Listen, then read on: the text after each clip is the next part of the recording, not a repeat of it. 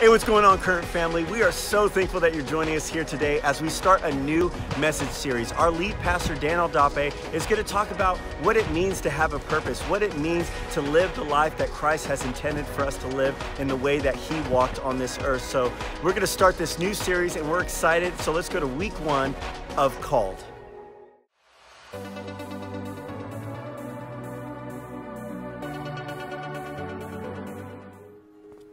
Follow me. It's a simple request, sometimes spoken from a mother to a child, a brother to a sister, a friend to a friend. It's a request that requires trust, belief, action.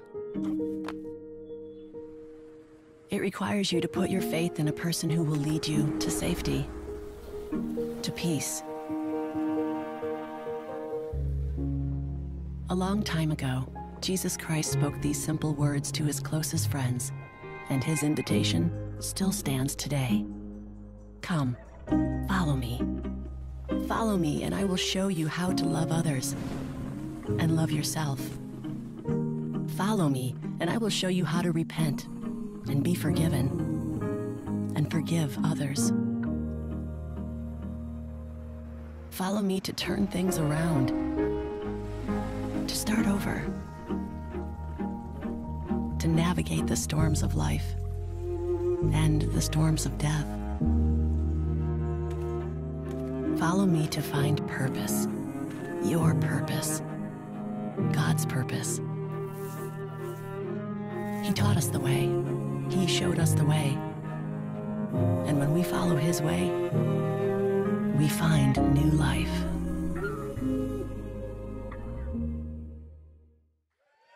It's a good day to be in the house. It's Sunday.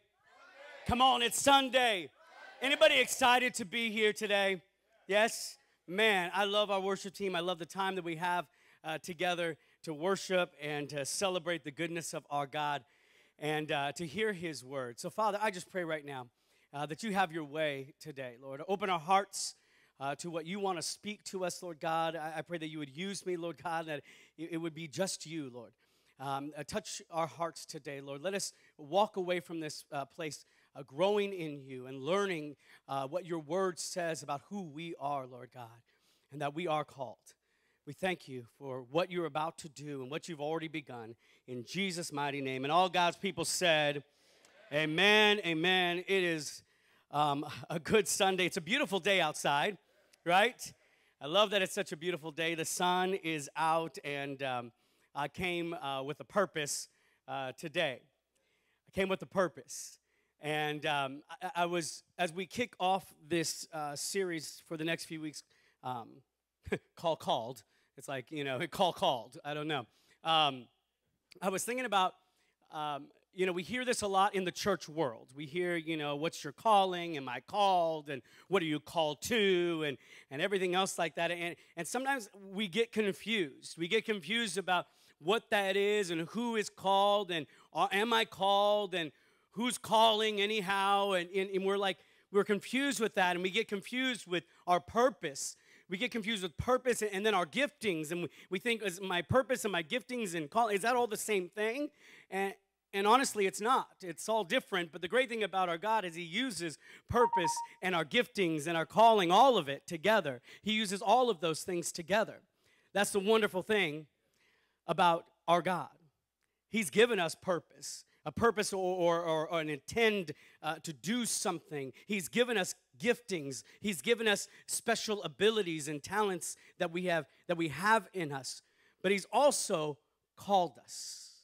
He's also called us. What is called? It's a summons or request to come. It's a call. I'm sorry. It just reminded me I need to make a call. I apologize about that. Give me 1 second, real quick. My bad. Talk amongst yourself if you want. I don't know. Take a little break. Pray to Jesus. Because I always forget. You always have to make a call and then you forget to make the call. And I'm like, that just reminded me. Make a call. Make a call. Come on. Oh my gosh.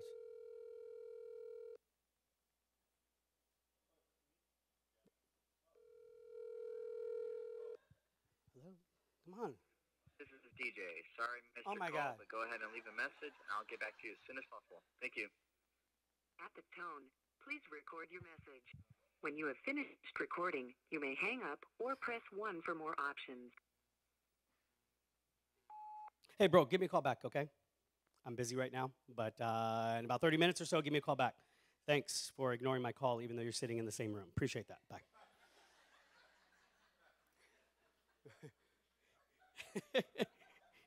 How many have ever done that when somebody calls you and you're out in public, you're like at a store, right? You're walking in Target and somebody calls you and you look down and you really don't want to answer it, but then all of a sudden you think they might be behind you calling you. Have you ever done that? Right? And you're like, I ain't gonna answer that. And you're like, oh my gosh, are they here? Are they watching me? Because I've had that so many times. I've been in the car but now you can't answer the call because I'm gonna get a ticket if I do or something, And I don't answer the phone. I'm like, I'll call them back later. And then I look over and they're like right next to me in the car. They're like, you didn't answer, I'm like, my bad, I'll call you later, I believe that we have all been called. If you look at this closely, called and all in the middle stands out. All of us have been called. And just like I talked about last week of starts in our lives, that there's not just one start in our life, but there's multiple starts in our life. I believe that there is a call in our life, and there are multiple calls throughout our life. You see, I believe the first call is God is calling or summoning us into a relationship through his son, Jesus Christ. He is calling us to be in relationship with him. That's a call that all of us have. But just like my little knucklehead brother who didn't answer the phone, a lot of us don't answer that call. We let it go to voicemail. We say, oh, they'll call back. Or I'll get to them later. And God has been calling you. It's been calling you. And you've just allowed it to go to voicemail. He's saying, would you just answer the phone? I ain't going to hate on you. I'm not going to sit here and point out every wrong that you've ever done in your life and demean you. No, I want to love you. I want to be in a loving relationship with you. Would you just answer the call? That's the first call. Now, as a believer of Jesus, when you answer that call and you begin to walk in a relationship with Jesus, you begin to live this life out as being a Christ follower. I want to talk about the call in our life as Christ followers, as the church of Jesus Christ. What does that look like? For the next few weeks, we're going to talk about the calling that we all have as followers of Jesus Christ. And if you're not a follower of Jesus Christ, we welcome you. We're glad you're here. You belong before you believe. But I urge you and I encourage you to listen to this and know that there is an opportunity for you as well to be a believer of Jesus Christ. Any one of us, he wants us all. He wants us all to come into a loving relationship with him. But church, what is the calling that he has placed on us as believers of Jesus? What is the calling in that? Our key scripture we're going to look at today is 1 Peter 2:21. This is our key scripture throughout the weeks. It says, to this you were called, because Christ suffered for you. Peter's talking to the church right here. Christ suffered for you, leaving you an example that you should follow in his steps. To this you were called. Everyone say called. Come on, say called. Remember, called is the summons. It's the request that Jesus is asking you to be. As Christ followers, we are to be like Jesus. He is our example. We should walk in his footsteps. We should look like Jesus. We should respond like Jesus. We should have compassion like Jesus. So today, to kick off this series of Called, I want to talk about an area that he's calling us all to as believers. As children of God, you are called to care. We are called to care. And so much in this day and age, caring has been pushed back on the wayside. I don't know how many times I hear throughout a week of people say, I just really don't care. We've gotten so frustrated and so consumed with situations and circumstances. And I'm not belittling circumstances and situations. I'm not. They're real. But why do we get to the point that we just don't care? First of all, we don't even care for ourselves. We can't care for others if we're not caring for ourselves, right? We need to begin to care like Jesus cares. Philippians 2:20-21 in the New Living Translation says, I have no one else like Timothy. Paul is saying this. I have no one else like Timothy who genuinely cares about your welfare. Paul is talking to the church. Here's somebody who really genuinely cares. You know when somebody's faking it, right? You know when somebody's trying, come on, let's just be real. We know when somebody's faking that they really care. Oh, I'm so sorry, you know? And you're like, you don't care. You don't genuinely care. He says, all the others care only for themselves. Ouch. And not for what matters to Jesus Christ. That's deep right there. That's deep. Let me read that again, because we need to get this in us as believers of Jesus. All the others care only for themselves. How many times has that been me? How many times has that been you? And not for what matters to Christ. Christ, does this matter to you? Does this matter to you? Do you care about this? Because if you care about this, then I want to have the care. I want to have the compassion of this. To say that you care but do not act is like you don't care at all, really. Caring means that there is action involved. True compassion demands action. When we care, there should be compassion that happens in our lives. When was the last moment in your life that you had so much compassion for another person that it moved you into action? When was that? When was the last time that you moved into action because of the compassion in your life? Do you understand when the Bible talks about compassion, the little translation of that is to be moved into action? To have compassion. Oh, I'm compassionate. No, you're not. It's not genuine. You can't just say compassion without action in it. Jesus was the example of true compassion in our lives. Let me tell you, we are all called to care. As believers of Jesus Christ, if the church of Jesus would just understand, if we could care for one another and for his people, think how we could change the world if we would just learn to care. I'm talking about everyone around us. We have that waitress or that waiter, and we're like, oh man, what's wrong with them? Why don't we have some compassion and some care behind that? Maybe they're walking through something. I don't know. That person behind the counter at Target, and they're checking you out. Not checking you out like that. I mean, they're checking your items out, you know. and you're thinking to yourself, well, they're not very friendly. They didn't even say, you know, hope your day is good. And that's how I am with customer service. Anybody else like that with customer service? Like, you couldn't even say hello. You couldn't even take a look at me, you know, like just look on up and say good morning, good afternoon, whatever it is, you know. We don't have to dive into a full conversation, but at least say hello. And God began to give me compassion because I'm thinking like, I don't know what that person's walking through right now. I don't know what maybe fear might be placed in them right now.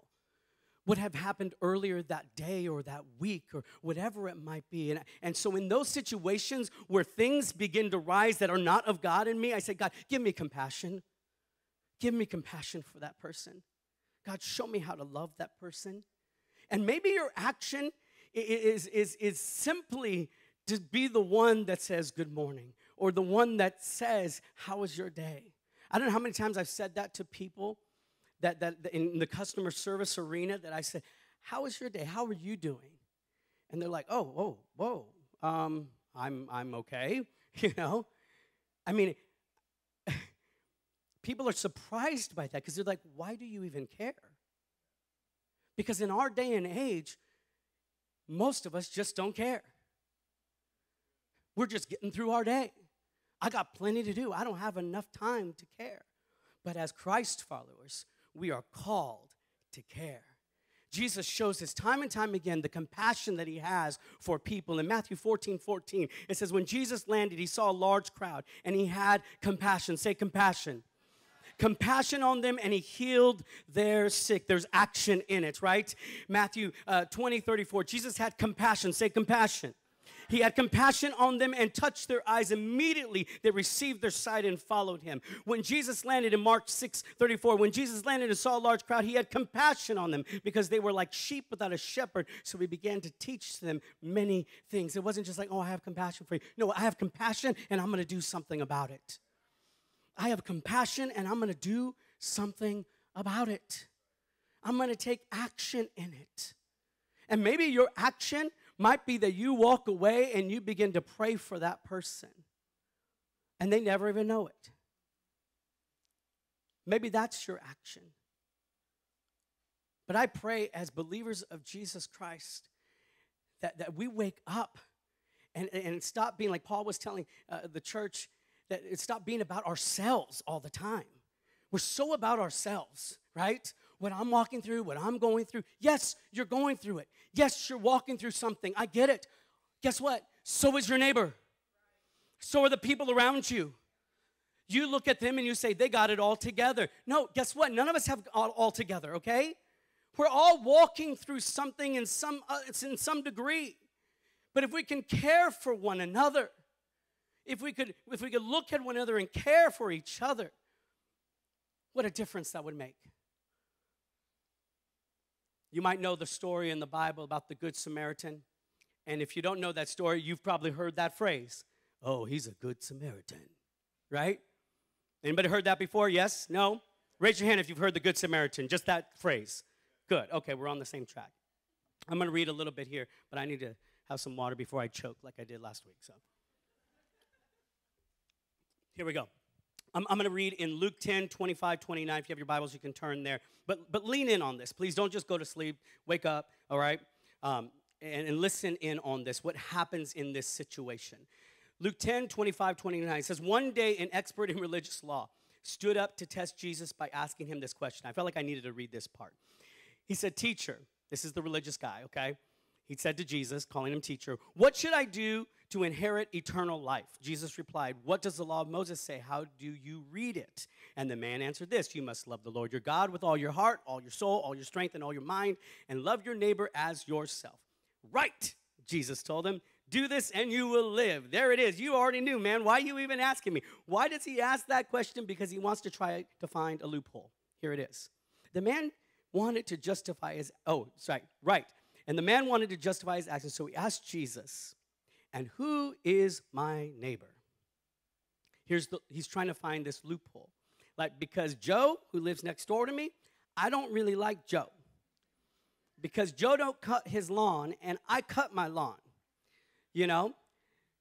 Joe has a recliner on his front porch, and I'm saying, Joe, put your recliner inside. Your lazy boy go inside, not on the front porch. Okay? I'm not talking about you, Pops, but everyone's like, wow.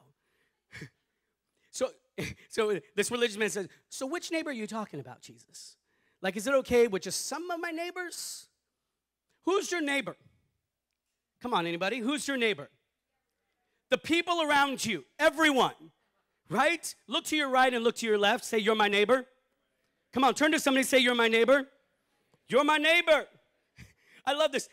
The man wanted to justify his actions. Obviously, there was some actions. We don't know right now what his actions were, but he wanted it to justify them, so he asked Jesus, who is my neighbor? And I love how Jesus responds. If you ever read the Bible, and I encourage you to dive into the Bible, Jesus always speaks in stories, in parables. I love Jesus' stories. Whenever somebody tells me, like, why do you tell so many stories, Dan? It's because I learned from Jesus, who tells stories, okay? He told stories. People get stories. So what does Jesus answer with? Jesus replied with a story. That's what it says in verse 30. Do we have that up there? Verse 30. Jesus replied with a story. A Jewish man was traveling from Jerusalem down to Jericho, and he was attacked by bandits. They stripped him of his clothes, beat him up, and left him half dead beside the road. That's like a good movie right there, okay? If you're like, oh, the Bible's boring. This is like fighting happening right now. They're doing karate and everything. It said, by chance, a priest came along, by chance. But when he saw the man lying there, he crossed to the other side of the road and passed him by, okay? This guy got beat up. He's on the side of the road. Priest walks out, and he's like, oh, dang, like, that sucks, and just keeps on walking. Pretty much what happened, okay? But when he saw the man lying there, he crossed to the other side of the road and passed him by. Then a temple assistant, all right? A temple assistant walked over and looked at him lying there, but he also said, oh, dang, that sucks, and kept on walking on by. That's what happened. So you're telling me that this guy just got beat up. He's sitting on the side of the road. And here is a religious person, right? Or we would say a good person, looks and says, I don't really want to get involved in that. And then another person comes out and said, don't really want to get involved with that. What would happen if this morning before you walked in, there was somebody just beat up sitting on the side of our curb right here? How many of us in this room right now would walk on by because we would say, I really don't want to deal with that right now. I got my own mess. I barely made it here. Like, he's obviously jacked up. Hopefully somebody else will take care of that. You see, you'll always have an excuse to justify not getting involved. You could always justify an excuse. Guess what? I've done it. And I bet many of you have done it as well. And I'm not talking just about a man beat up on the side of the road. I'm talking about somebody hurting. Somebody who needs to be cared for. You know people who need to be cared for. And God has given you the opportunity to walk on by to show that you care. And yet many of us, unfortunately, and I'm including myself in this, guys, I'm not pointing the finger at you, have walked on by because we want to justify an excuse. That's not compassion, though. That's not compassion. The story goes on. In verse 33, it says this, then a despised Samaritan. Everyone say despised Samaritan. Not just a Samaritan, but a despised Samaritan. Dun, dun, dun, right? He came along, and when he saw the man, he felt compassion for him. This despised Samaritan. Why is he a despised Samaritan? Does anyone know? He's despised Samaritan because he was a half-breed, okay? And the Jewish people did not want anything to do with any Samaritan. I'm just going to make it real right here. You see somebody hurting, and you're going to look at somebody, and you're going to judge them by the way they look or their appearance or who they are, and you're going to say, that's a half-breed, and I'm not going to get involved or tangled up in that. Come on, right? This is what happens here. But who's the one who stops? The Samaritan. Going over to him, the man who was beat up, the Samaritan soothed his wounds with olive oil and wine and bandaged them. Then he put the man on his own donkey and took him to an inn where he took care of him. Many of us would be like, man, good job, Samaritan. You soothed his wounds, man. It's crazy that you had, virgin olive oil with you and wine, but okay, cool. We're just packing it, And you bandaged, and we would say that would be good enough. But it wasn't just that. He also put him on his own donkey. He said, look, take my place on my donkey, and I'll walk. And let me take you to an inn. And it says, and he took care of him. You see, this Samaritan, this good Samaritan, why was he good? Because he was willing to be inconvenienced to care for somebody. I'm sure he didn't wake up that morning and say, oh man, I wish I could help a Jewish guy who despises me, who doesn't like me, who hates me. I hope I can help somebody like that today. I hope I can, take a few hours, because I'm sure this wasn't just like, oh, let me give you 5 minutes of my time, let me care. No, this was some time that was put into this. He was so-called inconvenience. I'm telling you right now, as the church, as Christ's followers, we need to learn to be inconvenienced so that we can care for one another.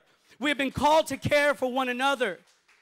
It's time that we look at inconveniences as wrong and look at inconveniences as maybe this is God giving me the opportunity to be like him, to walk like him, to act like him. Maybe that's what it is, to care for. To care for. Now, no, there's a difference here between caring and controlling. Okay? See, a lot of us, we want to control the situation. God hasn't called us to control. He's called us to care. He's called us to care. See, true compassion moves us into action. You see, when you have true compassion, it's not for our benefit. I'm sure the Samaritan wasn't looking around saying, I hope somebody see me, what I'm doing, check it out. Hey, let's shoot a video of this. You know, this is going to get 1 million hits. I'm the despised one, but look at me, helping out the Jew. You know? No. He just did it. Was inconvenienced. Going on. It says Luke 10:35, all right? The next day, oh my gosh, this is going on. A lot of us would be like, we did our part. We're done. I gave time. I'm good. Oh my gosh. This guy goes, the next day he handed the innkeeper, well, this is what happened, 2 silver coins telling him, take care of this man. And if his bill runs higher than this, I will pay you the next time I'm here. Guess what? Compassion costs. Caring costs something. But I promise you this. The fee or the cost of caring will never outweigh the blessings of our God on your life. The blessings he will pour out on you and on his church and on his people if we would just have compassion and care. We are all called to care. There was a cost that happened. Verse 36, we're moving on. It says, now Jesus is asking this religious person, he's telling this story. Now, which of these 3 would you say was a neighbor? Remember the priest that walked out and the other church worker that walked out and then the despised Samaritan. Which one of these 3 would you say was a neighbor to the man who was attacked by bandits? Jesus asked. And the man replied, the religious man said this, the one who showed him mercy. And Jesus said, yes. Now go and do the same. Go and do the same. You want to care? Show some mercy to your neighbor. Show some mercy to, look, we want people to show some grace and mercy on us. But we need to learn as Christ's followers to dish out mercy. We say we care and there is no mercy behind it. There's no grace behind it. What we want to do is we want to control and change you right away. Look, I'm not in the changing business myself. God is the only one who can change. Do I want to see life change? Do I want life change for myself? Heck yeah. But I'm not trying to change people because I can't. Dan cannot change anyone, but God can change people. And God can change the situation. And God can change lives. God can change lives. You are called. You are called. Who's called? All of us. All of us. All of us. First, the call is a call to know him. And the next call is to be like him. I'm called. You're called. What will you do with this? What will you do with this calling?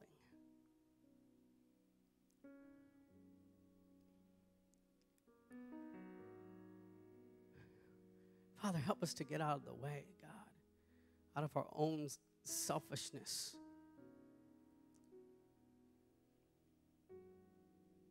I heard somebody saying, well, I can't care for anybody because no one's caring for me. Why don't somebody care for me?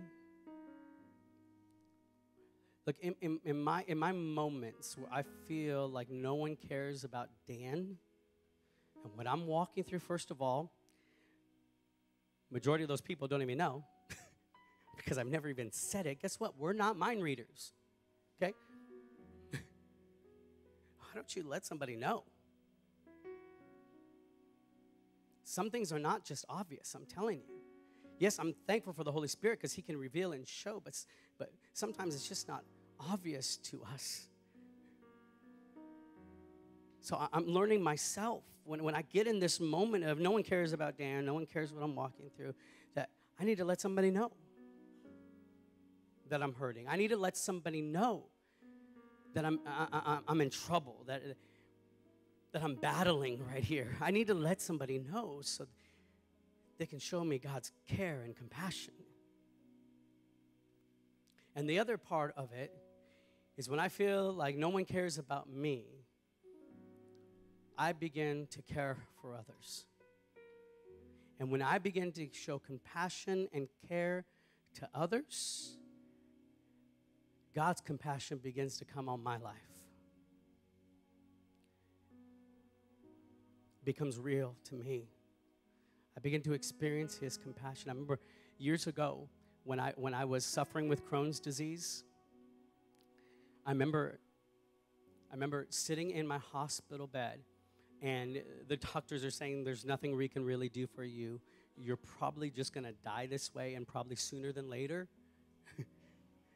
because it will begin just to shut you down.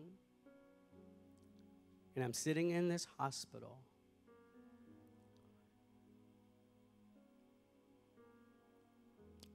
and I felt God's presence and love on me and compassion on me. And so I got up out of my bed, and I began to walk around the hospital floor. And I would stop at each room where the door was, and I began to pray over whoever was in that room and show compassion and care. And I said, God, let your love and let your presence fill this room.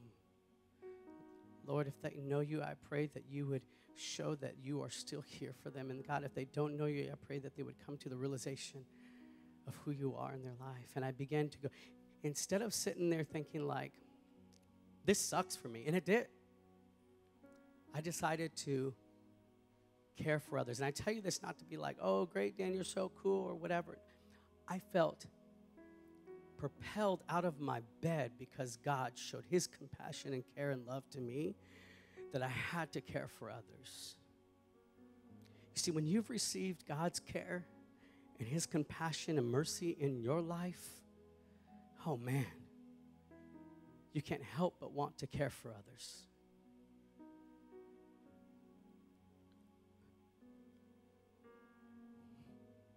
Church, let us care for one another like Jesus cares for us. Lord, thank you. Thank you that you care so much. You care about our day. You care about our situation. You care about our family. You care about everything in our lives. We're your kids.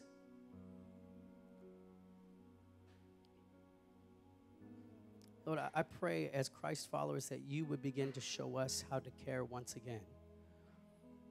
Because I believe the church of today has just pushed that aside about caring.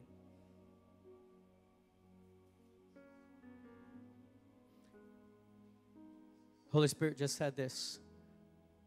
You've been fighting to care again because you've been hurt in the past. He said, don't let the hurt in the past stop you from caring once again, because I am a healer of your hurt. And yes, hurt happens in this world, unfortunately, because there's sin in this world. But he says, when you stop caring,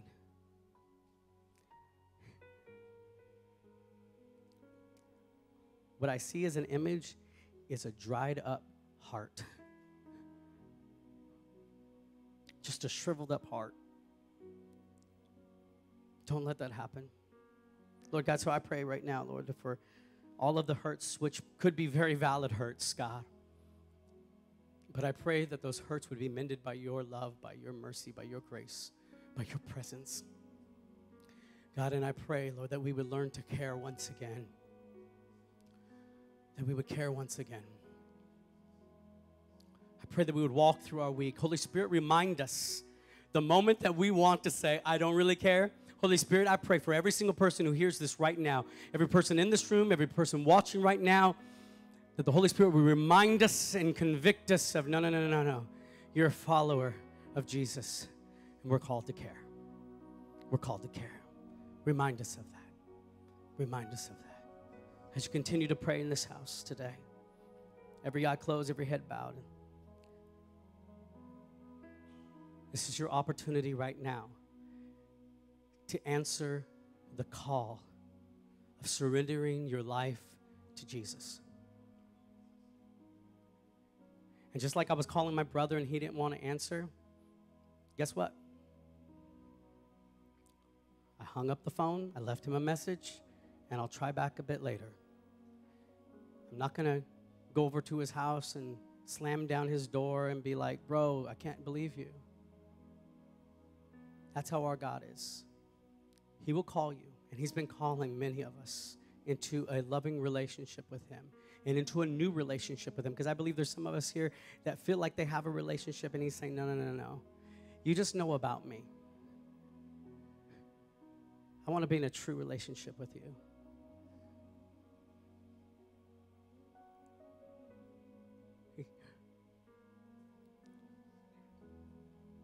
It's time that you answer the call. Stop letting it go to voicemail, because it's going to be a moment where your voicemail is full and he's not going to be allowed to give you a message. Answer the call. The Bible says, choose this day. Who will you serve? Will you serve yourself? Is this going to be about you in this life? Or is it about a life lived fully in a relationship with Jesus? So, Father, I pray for every single person here, Lord. You're calling hearts right now. You're speaking to people's hearts right now, God. If you're here in this house right now and you know you need to answer the call, you know you need to answer the call and you haven't, here's your moment. Here's your moment. Here's your moment. If you're here in this house and you're answering the call, just raise your hand and say, Dan, I'm answering the call right now. I see that hand. I see that hand. Anybody else? Anybody else see that hand? Amen. You're answering the call. Amen, amen. Anybody else? Amen. Thank you, Jesus. Thank you, Jesus. Thank you, Jesus. Church, let's pray together. No one prays alone. Let's pray this together. The Bible says you believe in your heart, confess with your mouth that he is Lord, you shall be saved. So, Father, we pray right now. All God's people say this. Say, Lord God. Come on, everybody. Say, Lord God, I come to you. I know I'm a sinner, and I need a Savior. Save me today. I hear you calling, and today I answer the call. No more is this life my own. My life belongs to you. In Jesus' name. And all God's people said, amen, amen.